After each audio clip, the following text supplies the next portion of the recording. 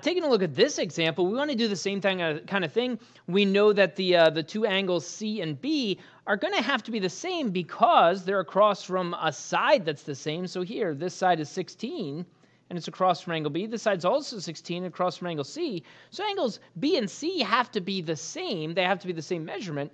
But how can I find that if I only have one other angle? Well, let's think about this for a second. I once again know that the three angles inside a triangle add up to 180 degrees. So let's kind of see what we're working with. Right now I have a 26-degree angle. So if I take the 180 minus the 26, let's see how many degrees I still need between those two missing angles. And so I subtract this. That gives me a 154. That means that these two angles down here have to add up to 154 degrees in order for me to get the 180. And they have to be the same, which means I have to split up that 154 degrees evenly. It's just a matter of dividing this by 2 then.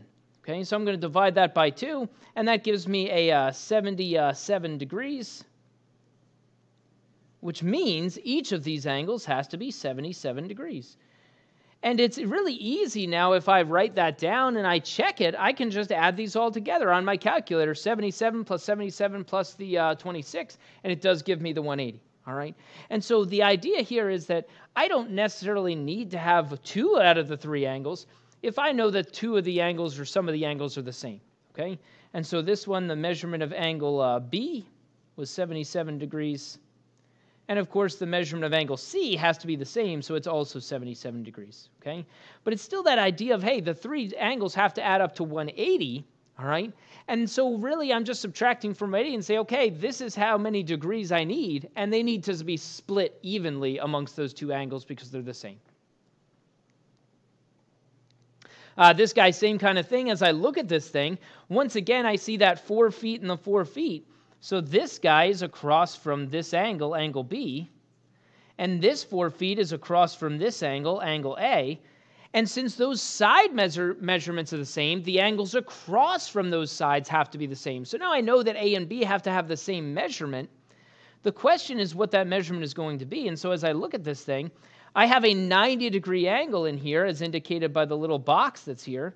So let's see what I'm working with. The 3 angles have to add up to 180 degrees.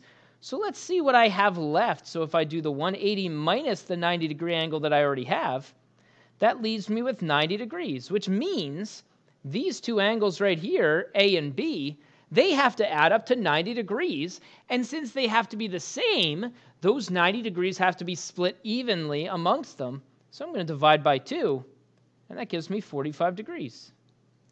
And so if I want to split up that 90 degrees evenly, it means that each of these has to be a 45-degree angle. So this is 45 degrees, this is 45 degrees, and now I have the 2 angles that are the same.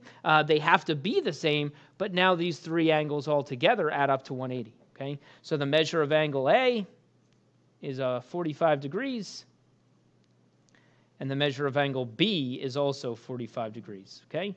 So it's all about just looking at this thing and identifying, okay, which angles have to be the same, and then using the idea that, hey, these add up to, the 3 angles inside a triangle add up to 180, and then kind of narrowing it down, all right? If I have one of the angles that's the same, I can automatically label the other angle, all right? But if I only have one of the angles, well, and I know the other 2 have to be split evenly, it's just a matter of subtracting from 180 and dividing by 2, okay?